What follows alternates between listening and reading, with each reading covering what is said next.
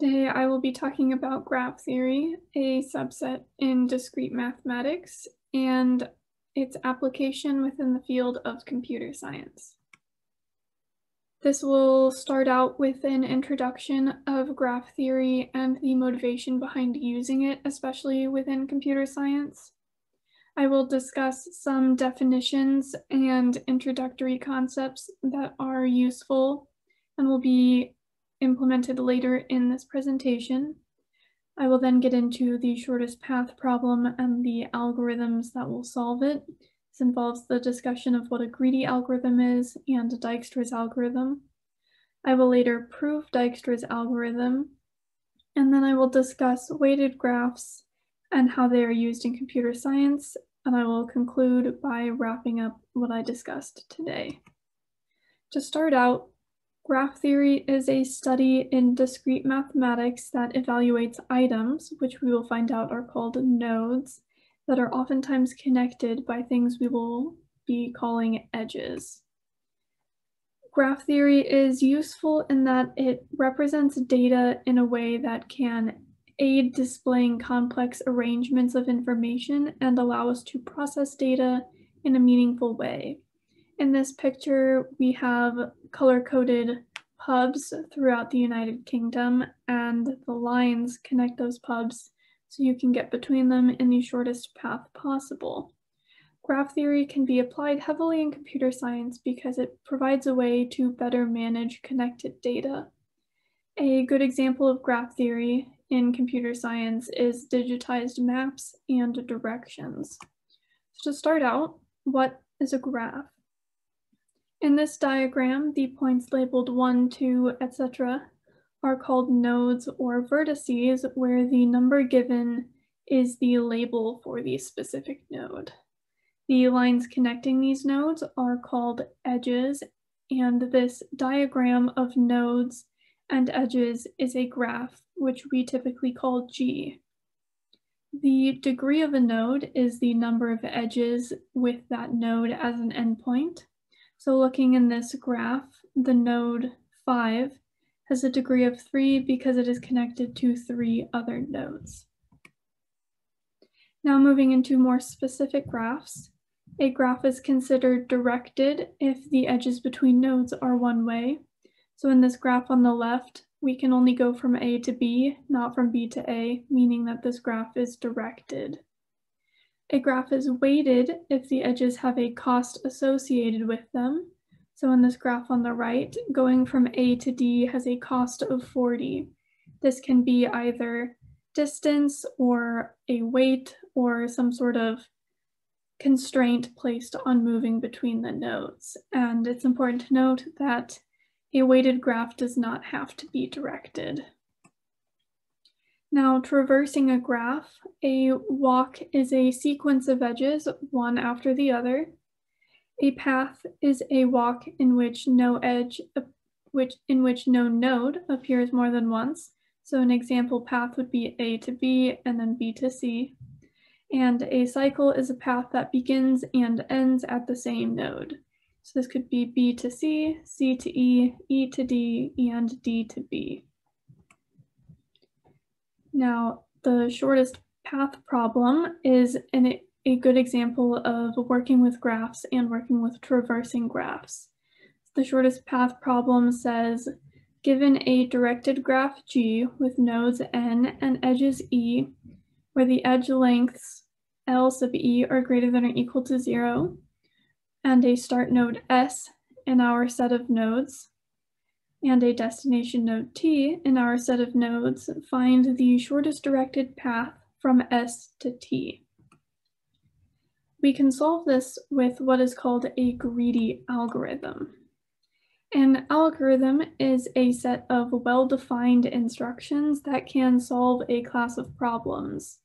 And a greedy algorithm is any algorithm which makes the locally optimum choice at each step towards the solution.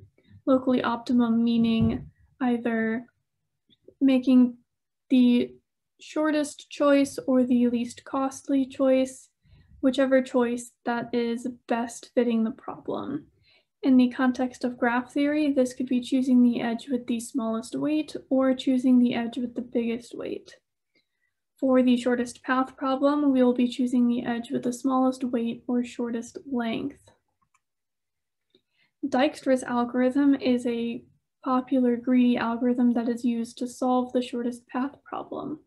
It says, given a graph and a start node S in our set of nodes and an end node T in our set of nodes, maintain a set of explored nodes such that for each node in this set of explored nodes, we have determined their lengths, which we will call D of U, and add a node V to our set of explored nodes that is the shortest distance from our starting node. This is a little wordy, but it's best represented in an algorithmic form. So we let our set S be our set of explored nodes, and for each U in S, we store its distance. Then initially, S is our starting node, and the distance for S is 0 because the distance from a node to itself is 0.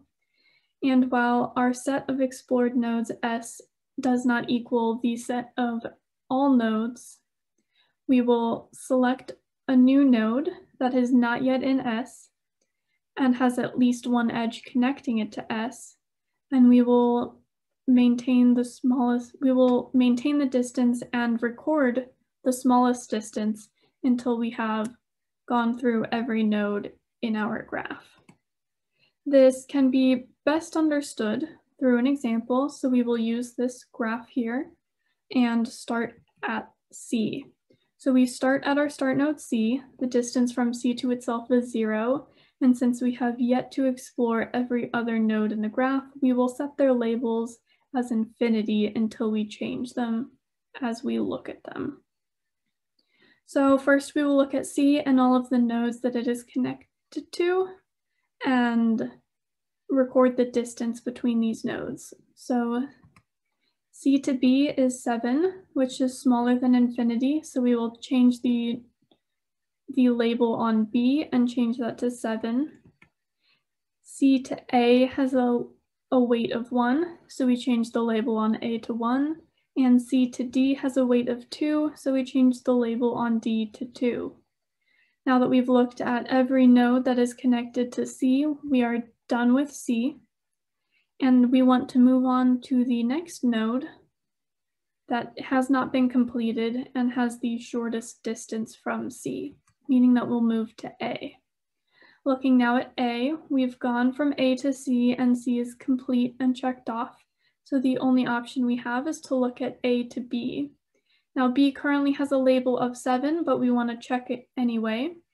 A to B has a weight of 3, and A already has a weight of 1. So moving from A to B gives B a new weight of 4. 4 is less than 7, so we change the label on B because 4 is smaller. And with this changed, we are now done with A, and we move on to D because 2 as a label is the next smallest in our set. Again, D is connected to C, which has already been explored. Now we check D to B. We have the weight at D is 2, and the weight from D to B is 5, meaning that if we were going to go from C to D and D to B, that would give us a weight of 7. 7 is bigger than 4, so we will leave the label on B unchanged. Now looking at D to E, E has yet to be explored, so we will assign it a label of 7 plus 2 equal to 9. And then since 4 is less than 9, we move on to B.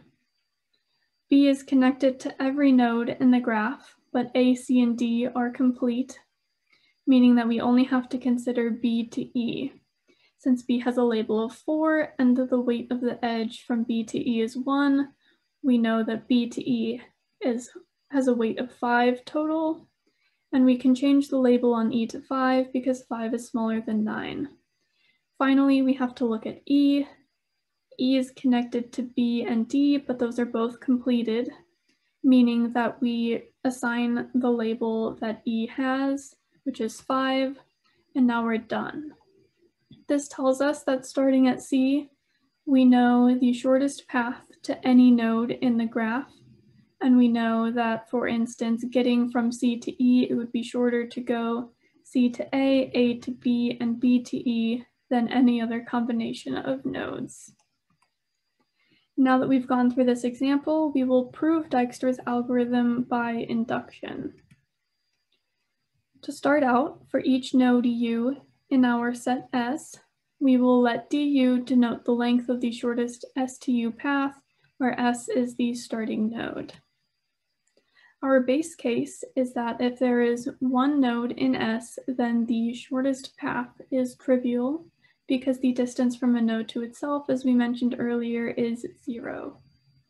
Now our inductive step. We will assume that Dijkstra's algorithm is true for k elements in our set of explored nodes S, where k is greater than or equal to 1. We will then choose V to be the next node added to S, and we will let uv be the chosen edge. The shortest S to U path plus uv is our S to V path, where its length is the minimum of the path from S to U plus the length of the edge from U to V. We then will consider any S to V path, which we will call P, and we will see that it is no shorter than this minimum equation that we labeled star.